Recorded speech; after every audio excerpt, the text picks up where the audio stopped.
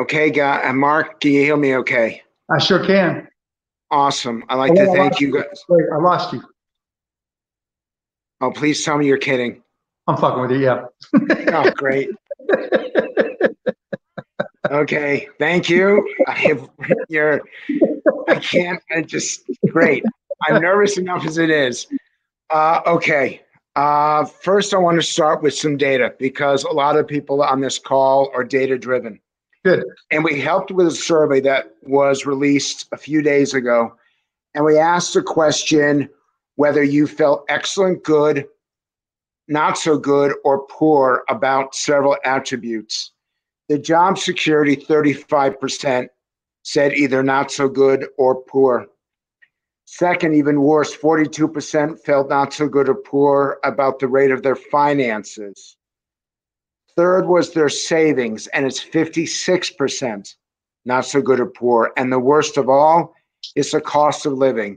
66% of Americans feel not so good or poor about the shape of cost of living in this country. Are they right to be that nervous? They should be more nervous. Tell me why. Should. Because we don't know what it's going to look like on the other side. And so you can just do some basic mental gymnastics. You know, when we get to the other side and we start to open things up, people are going to have this 6-week, whatever it is, experience or 8-week or 12 weeks where they're questioning whether or not they want to do what they did before. You know, so if companies say we're open, their employees are going to say, do I want to come back?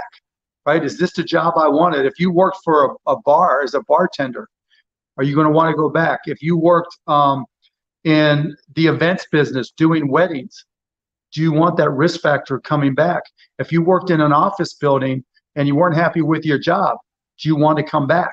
So that's on one side of the equation. On the other side of the equation are the employers, and they're thinking, all right, I have uncertainty, but where I don't have uncertainty is I was just able to have all these people working from home, and I got X, Y, and Z done probably more efficiently.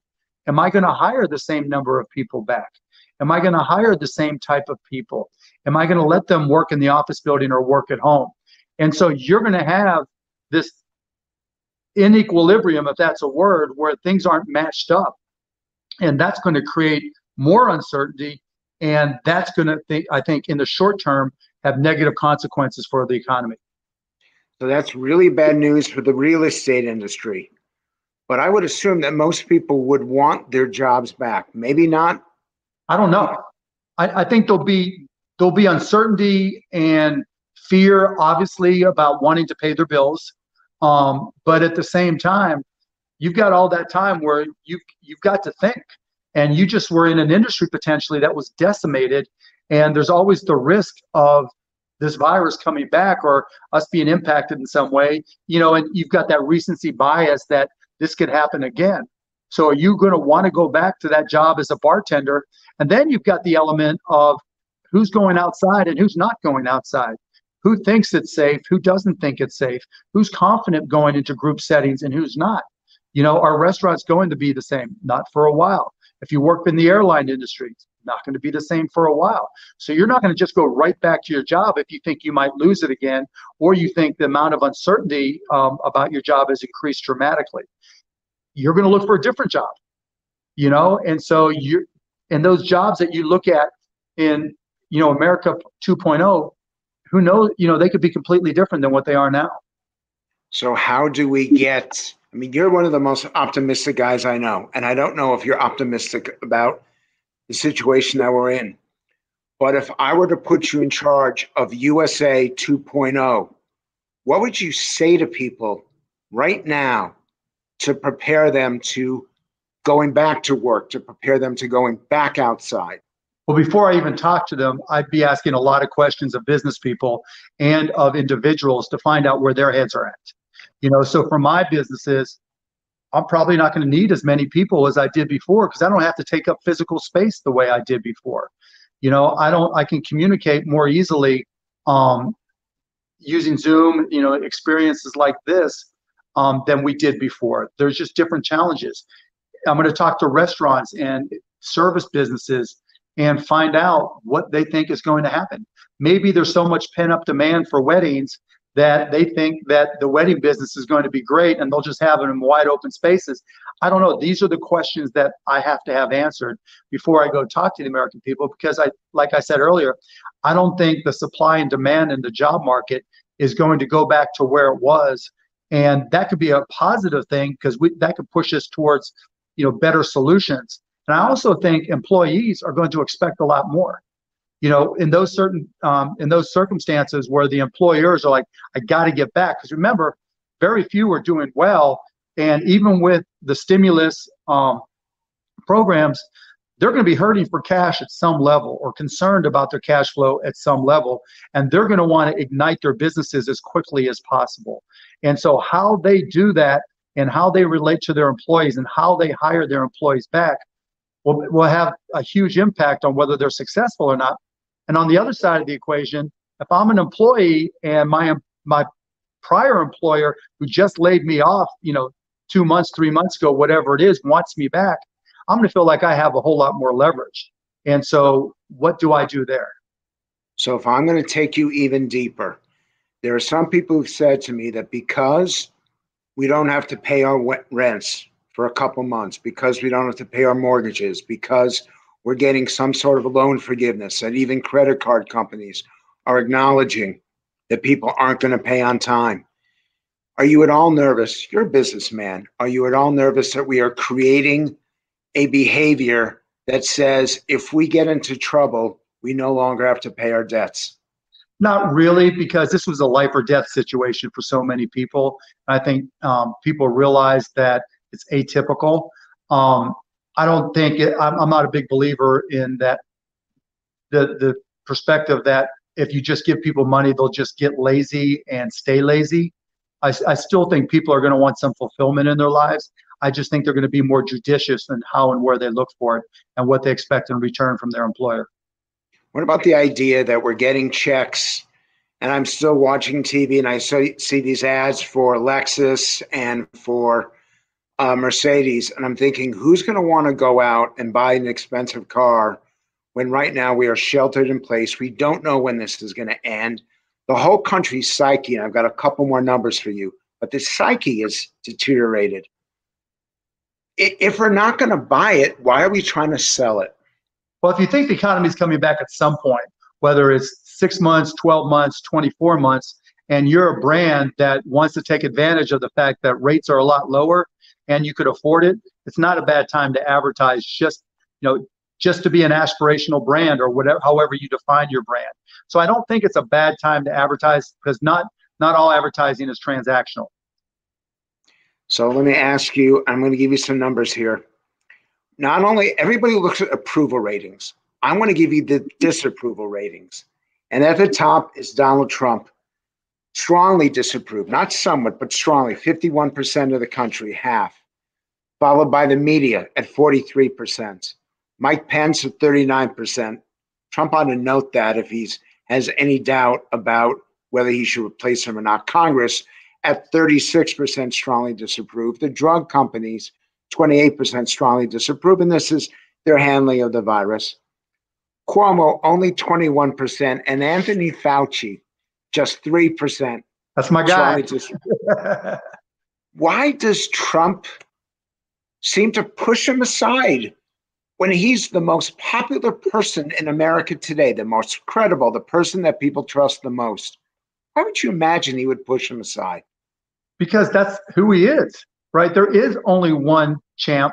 There's only one superstar. There's only one person dominating the ratings, and that's Donald Trump. And that's who he's been forever, and that's who he'll always be. That's just his approach. It's worked for him. Why would he change it? So we're getting questions right now that are coming up on the side of your screen. And the one that I enjoy the most, I'm going to give you, I'm going to wave a magic wand, and you're now president of the United States. And you've been pretty critical of Trump. You told a few jokes at his expense, as have I. I'm putting you on that stage. Who are you putting around you, and what are you telling the American people at this point? I'm putting pretty much the same people around me, except maybe Mike Pence. and I'm giving them the facts. I'm telling them, you know what, here's exactly what's going on. And even though we have imperfect information, here's why I think we're going to be okay. One, we're the most innovative, entrepreneurial, creative country in the world. We have some of the best scientists, and we are working day and night to come up with a therapy and a vaccine for this. And I'm going to keep you updated on what's going on. We just passed this amazing stimulus program.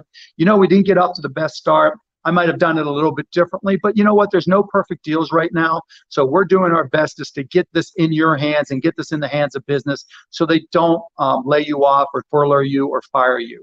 And so that's where we are. And every day I'm going to come out here and I'm going to tell you the truth. And the other thing I'm going to do is I'm going to talk to people and I'm going to listen, because not all the best ideas come from me. Because again, this is America. This is the land of opportunity. So if there's something you have to say, let your congressman, let your senator know, and we're open to all ideas, and we'll go from there. And you feel that he has been truthful or not truthful with the American people? You know, when he sticks to script, he's been somewhat truthful. It's when he goes and freelances and tries to, you know, do that brand and image enhancement because he thinks he needs to. You know, there's just moments where you hear him talk and you think, wow, he knows more than I ever expected he did. And then all of a sudden he's talking about the media. He's talking about we have the best tests. He's talking about all these things that don't match up with what he just said in his prepared script. So, you know, sometimes the best thing to say is nothing, but that's just not his style. So we've got elected officials and business leaders, and a major business leader wants me to say, okay, now you're Secretary of the Treasury, and now I'm turning over the reins economically. And I'm going to ask this micro and macro, but first macro. What would you do differently? We know that the small business subsidies are very important, and we know that a lot of people. What would I do differently? Yes. Okay, so going back in time, I would have done it very differently. And I even said this to the Treasury Secretary and to Trump for that matter.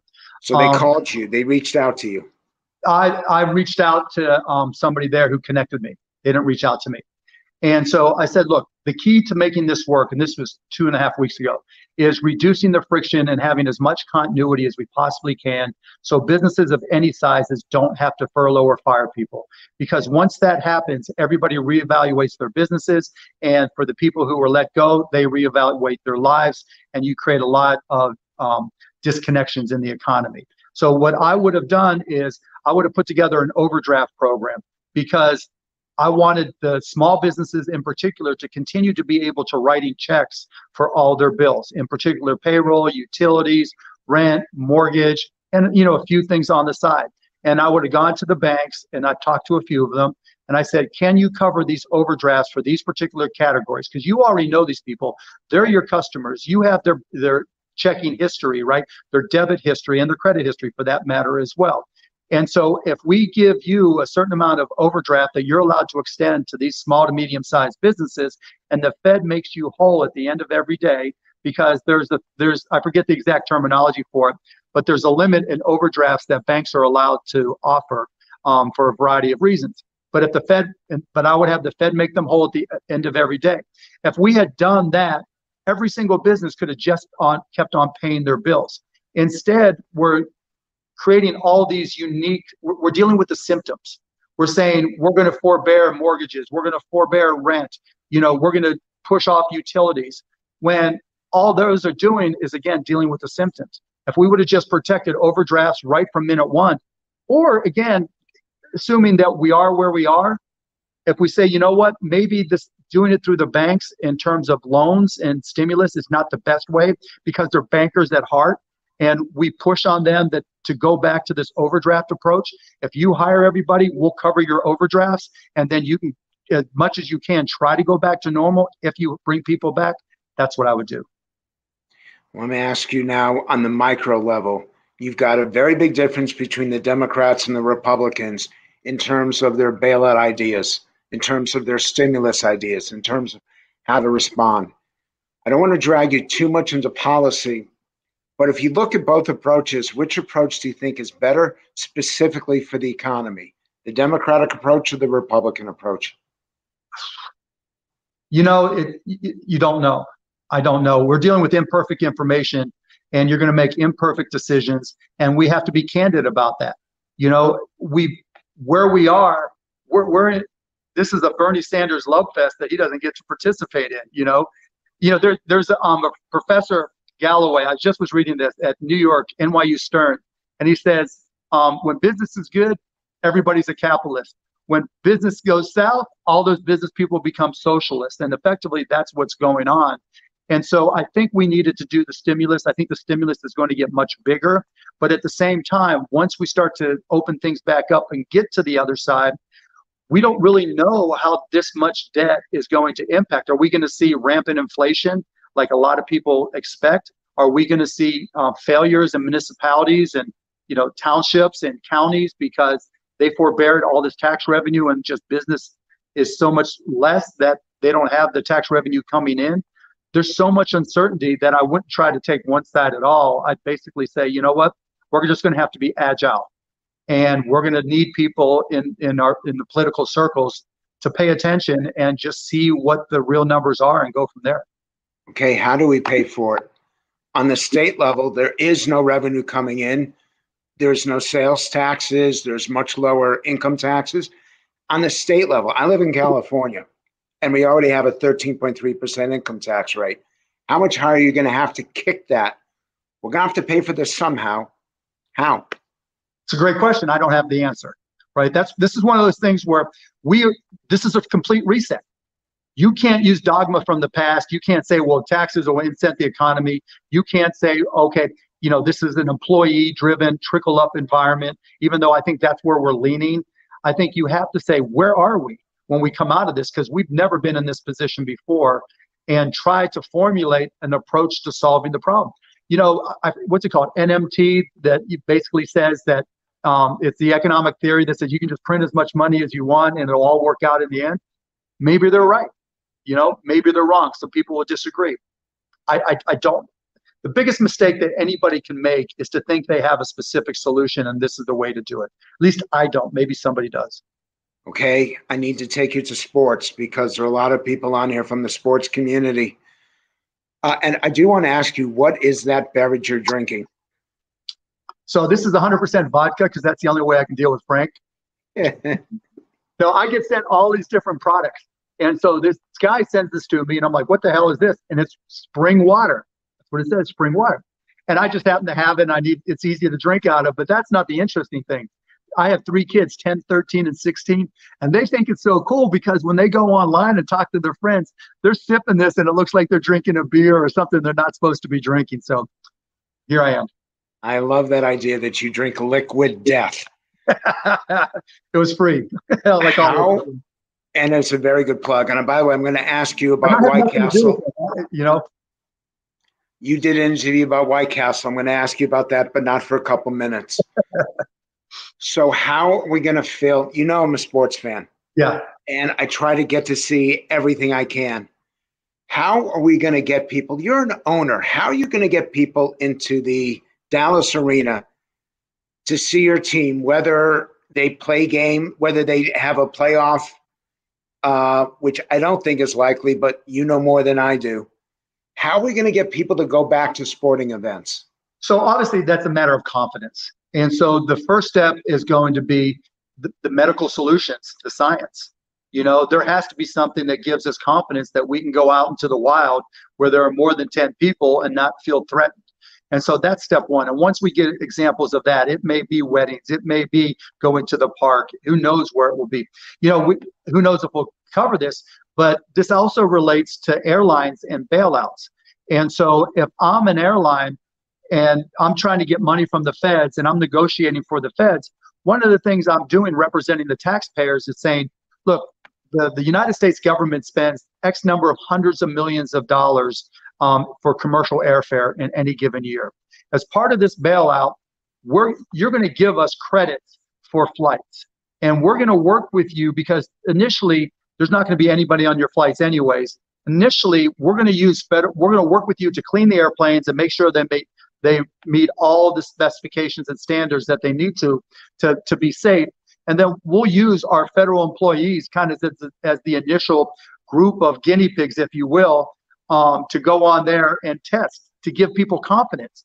And so, having 5 people on the plane, 10 people, 20, and over time, if all the science and the cleanliness and the sterilization, whatever is required, prevents any cases from occurring, you're going to get a lot more confidence on people flying. And once people get confidence in flying, I think they're going to start to build their confidence to go into other group settings. And so, that's part of the approach that I would take. And then obviously for the American Airlines Center, we're going to have standards, and we're already working on them, where whatever is required to make the place just, able to eat off of any surface, that's what we're going to have to do. And we'll have to take it further. We're putting together a labeling system that says, this is when this seat was cleaned, and this is what it was used to clean. We'll put together an augmented reality program, so when you point it at a park bench out front, or at the seat you're sitting at, here's the last time it was cleaned, the number of people who have been there, et cetera, to provide the information that gives people confidence. So I'm supposed to ask you now, this is the question from the child of one of my friends and business colleagues. Who's your greatest Shark Tank competitor? I'm sorry for asking it, but okay. It's a legit question. People want to know. None of these. No. Why would I think they're competition? No. Have you done better in what you've chosen to invest in? Have you done better than they've done? I think Grenier may have done better because she has a couple products through QVC that have just exploded. But in terms of overall return, I think I'm as good as her, but she may have done better in total sales. And of all the Shark Tank things that you turned down, is there anyone that you think now, why didn't I make that investment? Not really. I mean, everybody always asks me that question, but the way we work in there is we'll see 12 deals a day, and we're just cranking through them over a multi-week period. And so once one is done, I'm looking down at my phone and doing email. I don't even pay attention. And I couldn't even, unless it's a deal I did, I couldn't name 10% of the deals we've seen. Well, I thank you for not looking down yet. A few more for you. The entertainment industry. I was asked this by a journalist. How are we going to get people back in the theaters? Is Broadway ever going to open again? And more than just giving people confidence, the entertainment industry was already under pressure even before this happened. The movies were not doing as well in the theaters. People were staying home for their entertainment. Nothing is permanent, but is this something that's going to continue for a lot longer than even sports? Yes, but I think what will happen, particularly with movie theaters, one, you'll see a reduction in the number of theaters, which will be a great thing for the overall industry. So, there's just too many theaters right now. And two, you'll see some of the bigger entertainment companies buy up movie theater chains because their market caps, I mean, some of them will declare bankruptcy, I'm guessing. Their market caps, even with debt, is relatively low. And so it just makes sense to buy some of them, cut the number of theaters so you're able to do theatrical releases for people who want to see them that way. And then because you're vertically integrated, just using this as an example, let's just say Disney buys 2 chains. Now it's no problem for them to premiere on Disney Plus and to put movies in the theaters. And so I think that's what I see happening. In terms of the confidence, they face the same problems that we do with the Mavs at the American Airlines Center, and they're going to have to do the same things. My favorite quote, and I did my research before this interview, and I got to read it. Creating opportunities means looking where others are not. Okay, what are you seeing that the rest of us are blind on? Oh, my goodness. Give me one really good business insight. I mean, artificial intelligence coming up with new drugs that deal with the variations and mutations of the coronavirus. That's one of the things I'm looking at. Within the artificial intelligence world, you have big companies that really can invest in AI and know how to use it and use it well. The FANGs, as an example. And then you have pretty much everybody else who's not very good at it. So I invested in a company called Node.io, who helps small to medium-sized business implement AI because it's going to be critically important.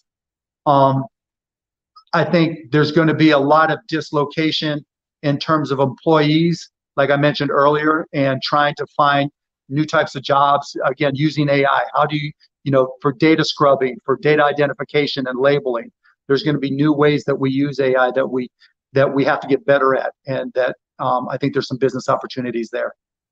So I'm watching the branding of a company like Zoom, which people had not heard of before the pandemic, and now so many people use it that they actually had to change their security.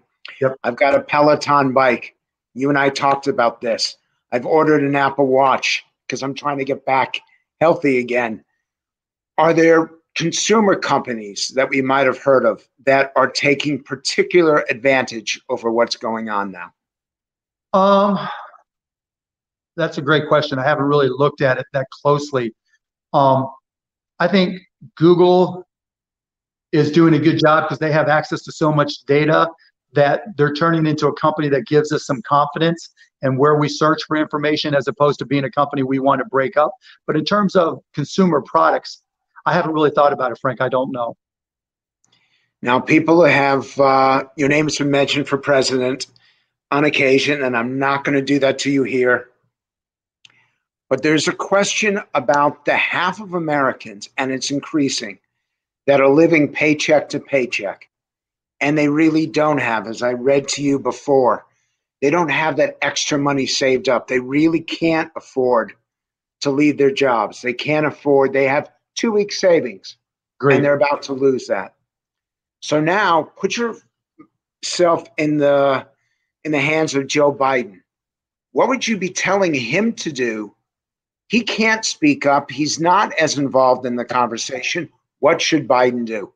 So number one, you set a federal minimum wage to $15. And as painful as that is for some small companies, as long as everybody's playing by the same rules, it's no different than the cost of a commodity going up. Not to make labor a commodity, but in a lot of respects it is. So that's the key. So number one, $15 minimum wage. Number two, create tax incentives for companies of all sizes to offer equity as an incentive to employees. I've heard that. Because as long as you're getting paid by the hour, you're never going to increase your net worth. You need some sort of capital, some sort of asset that will appreciate. And so that's number two. Golly, what else, Joe? Oh, healthcare. So in terms of healthcare, there's going to be By the way, if he pauses the way you just did, that's not good for him. It's not a good look, but go ahead. Yeah, that's okay. I'm not him. And I haven't been working on this. It's all off the top of my head. So number three is healthcare. So it's going to be very difficult to get a whole new healthcare program passed. And so within the ACA, I would create a self-insurance, a government self-insurance program. Effectively, and I've had all the numbers done, as you know, effectively, if you would create a competitive, quote unquote, insurance company that's run by the United States and acts as the insurer, then you can create a program where there are no premiums until you actually use the system. And so the numbers work. So dealing with healthcare, that would be important. And you're going to have to deal with unemployment insurance, and you're going to have to extend that on a federal basis. And so, because of all the uncertainty that's going on here. And then finally, I tell everybody that there's got to be an inflection point where we sit down and have a national conversation, almost like JFK used to do, where he'd speak up and say, here's where we're at. Here's where we need to go. We're going to have a national conversation about where we are and where we need to be and how we're going to get there. Because coming out of this, we're not going to have all the answers. So there's a question that comes from Richard Dreyfuss, and he talks about trying to celebrate the end of the virus without appearing to take credit. I don't know how you do that. If you're a Republican, if you're voted for Donald Trump, you're going to give him credit. You're going to say that this is the right time to end it. If you're a Democrat, no matter what Trump says, you're going to criticize him. You're a marketing guru. It's more than just an entrepreneur. It's more than just an inventor. How do you market the end of the virus? We the people. I mean, you celebrate the joy of what's going on and almost create a new 4th of July, where whether it's fireworks or an event that we all can gather around and celebrate. There's going to be a lot of artists that are going to need work. And so you create concerts. I've literally had a conversation with Live Nation. And we didn't talk about this specifically, but we talked about all the graduates from this year who haven't been able to have a graduation ceremony. So why not have, if we're done and through this in August or early September, why not have a singular graduation day where all these bands across all, play across all these campuses, and everybody has a big time party on the same day for all these college kids? You effectively could do the same thing for the nation as well. Create the, what was it from the Fourth Independence Day, the movie, right? Yep. From this day forward, we declare this our Independence Day, right? The reason why we go and we talk about Republicans and Democrats is because there's a lack of leadership, right? It's not about politics. It's about lack of leadership. There's nobody that we know that we can turn to that speaks for us in a singular voice that represents all the people. That's what's missing. So if somebody, whoever that may be, and you've heard me say, you don't have to be the leader to be a leader. But if somebody organizes that day and says, this is the day that will be our new independence from whatever we call it, right? That's something people are going to get behind. It could have been the Olympics.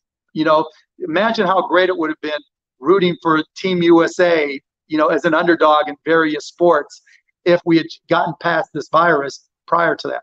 But that's not going to happen. So now it's got to be a leader standing up saying, this is quote unquote our new Independence Day. We're going to celebrate it, and we're not going to lie about the crowds, and we're going to enjoy ourselves and put this behind us and move forward as the American people. So I've got a couple of sports questions. I promise I would keep this short. That's okay. I'm enjoying it. Keep them coming. I'm getting inundated. What do you say I got two questions. One is for the sports people. I assume, and correct me if I'm wrong, that we're not going to play playoffs and a championship in basketball. Is there still a chance that we will see an end of season in the NBA? Yes, absolutely. What odds would you give it? I'm guessing 70%. That's pretty good. Are you talking to your players to make sure that they're staying in shape out of this? They're young. It's easy for them to get in shape. You give them a couple of weeks notice, because remember, our training camps are only 3.5 weeks. And so for us, it's not going to be that difficult. And you play a 5-game, end of regular season so they can get in game shape, because you really can't prepare without really playing the games. And then you go to the playoffs, and maybe you make the playoffs 5-game series except for the finals, or maybe the conference finals and finals. And you probably don't play it in front of fans. You play it just for TV only. And like we talked about earlier, I mean, people will go nuts for it. We need that. We need something to root for. We need something to be fans of. We need something to get excited about. And so I really think if the science allows us to keep people safe, keep our players and all of the personnel involved safe, then we have a moral obligation to play. Are you looking at June, July? When do you think this will happen? The day scientifically, Adam Silver and the Board of Governors is told that we really think it's safe and we can do this, and here's the course and here's the path for us to do it, that's when. Will you be on the sideline? Yeah, hell yeah. Okay, so even though you're not a player, you still get a chance to attend your game. Hopefully, I guess I should qualify that. Maybe I'll have to watch it on TV. Maybe I won't be able to be there, but the goal is obviously to be there. And will you be taking on the refs with the same fervor that you do now? Yeah, they might not be able to hear me through my mask, though, but I will be taking them on. There are children of college students of the people who are on this, and even a few students of mine. Of college students who are okay. And they've lost their internships. Some of them have lost their job offers. It's very late in the process. We're already into April. What do you recommend for them? I teach at NYU Abu Dhabi, and they're great students. How do they not lose half a year of their lives? I mean, they've already lost a big chunk, I guess, relatively speaking. But, the idea of an internship is to learn. The idea, even of your first job, is to learn. And learning is always an opportunity, and learning how to learn is always a skill set that you can improve on. And so, like with my kids, myself, right, being stuck here, going on Coursera and taking these classes so that, in artificial intelligence, so that I can get smarter about reading, whatever it may be, participating in remote discussions related to specific topics. This is actually an opportunity. So if you have any type of diligence, any type of discipline, for them to go out and start taking these classes so that they're better prepared. And they're going to be able to walk in, because one of the first questions every potential employer is going to ask you is, what did you do during the pandemic of 2020? Is it great? I got great at NBA 2K. My Fortnite game went through the roof. Overwatch, I thought I might have a chance to go pro. Or I took these 3 Coursera classes and now I'm great at this. I didn't know how to program in Python. Now I do. Now I can sit down and talk to your data scientist about data labeling for neural networks or even GANs or RCNs, whatever it may be, because I recognize that this was an opportunity for me to get ahead. Even though in an internship, that first job traditionally, makes a lot of sense, having this time, particularly if you're younger, it's pretty much all time, then this is your opportunity. This is your chance to get an edge. Use it wisely, grasshoppers. Okay, that's brilliant. That's that advice is worth the whole chat. Now for the rest of us, for boomers. All my other advice has been horse manure, right? But I got one good answer. No, but that is really, really good, because that is an interview question you're going to get. That is a great answer you've given them. And if they don't respond that way, I'm going to kill them. Yeah. But for everybody else, and this is really emotional because my parents aren't around anymore. I don't know if yours are, but you said that the 2 best sentences you ever got in your life, and I want to read it correctly: today is the youngest you will ever be. Live like it. How do we do that when we have engagements like you and I here, but you stopped over a month ago? I don't have that human interaction anymore. People were wonderful to me, but now we got to do it virtually. How do you live like this is the youngest you're ever going to be? Because you have to live young.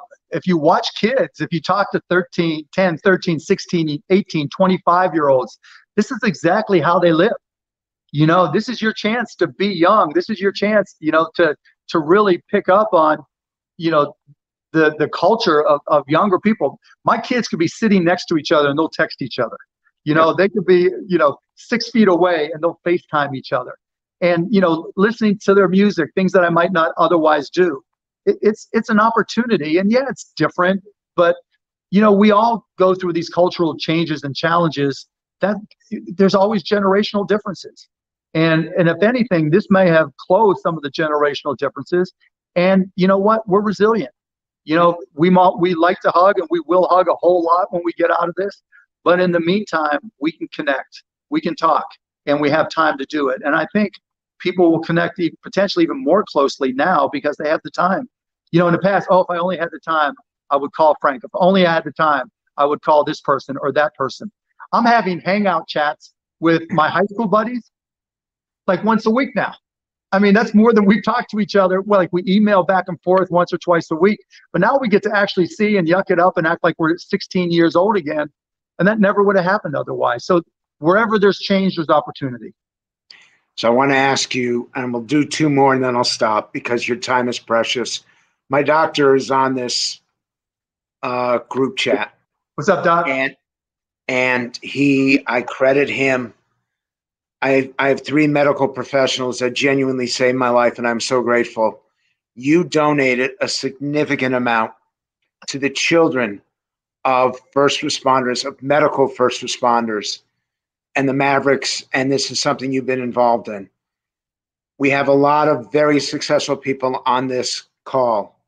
If they want to make a difference, a meaningful difference, a measurable difference, what would you tell them to do in their communities?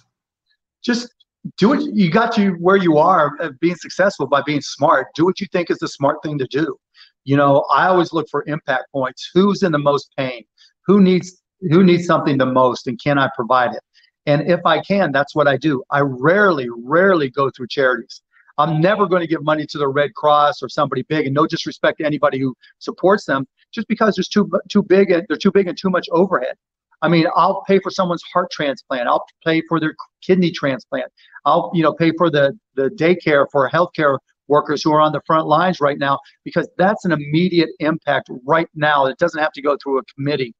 Those are things I know can change people's lives in a friction-free basis. And so, whatever's important to you, whatever you think has the greatest impact, do it. Well, I did my donation to UCLA Hospital because they have been so important in my recovery.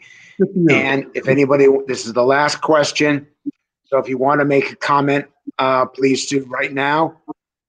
You made a statement that I thought was very funny. One of my favorite films of all time is Diner. And I love the test that the actor put his wife through. And you did something similar, and you're not sitting in front of that sign now. Right. Oh, my God. Yeah. So when my wife, Tiffany, and I were dating, we were taking a walk in New York, and I'm like, I'm going to give you the test. And she's like, what's the test? So I literally made her walk like 3 miles to a White Castle in New York City and made her eat a White Castle slider. And she passed. She's never eaten one since, and that was 20 years ago, but she passed the test. Well, they come, and I do a lot of fundraisers here at my home, and they have been gracious donors, and I just love hearing that. Mark, you're a special guy, and people respect you for what you do in sports. They respect you for Shark Tank. They respect you for a business acumen that is wonderful. But I say this to everyone on here. You have been so kind to me. We have dined together. You have sent me incredible memes, and I have sent you stuff that I could get into all sorts of trouble over. You really are a special guy. Is there any closing word you want to say? We've got members of Congress, we've got senators on here, we got CEOs on here, and we got my friends on here. No, you know what? Everything's different now. Now this is the ultimate reset. We all go through our lives thinking, if only I had the time, if only this would change, or only this door would open for me to do something a little bit differently. Now's the time. And I think party politics should be different, but if you're a politician, here's your chance to make them different. We're in a scenario where there's a dearth of leadership. Stand up and be a leader. Don't feel like you have to fit in. Do what you know is right. What's the worst thing that can happen? On Shark Tank, Damon John calls it the power of broke. Typically, the best businesses are started when somebody has nothing. And right now, this country has so much, but leadership politically, it's all a reset. And here's a chance to change the game. Why not you? And that's what I'll leave it with. When you have that idea, when you have that goal, when you have that vision of what America 2.0 will look like after this reset, and you're thinking through it, just ask yourself, why not me? And I'll tell you, why not you? Mark, I am forever in your debt. And for those still on, which is 155 out of 161, that ain't bad. Next Friday evening, we're going to have Mike Milken is going to join this chat. Oh, cool. Mark, I cannot thank you enough. Everybody, we are done. Thank you, Frank. And I'm grateful. I owe you. Never. Appreciate it. Thank you, everybody. Thank you, everybody.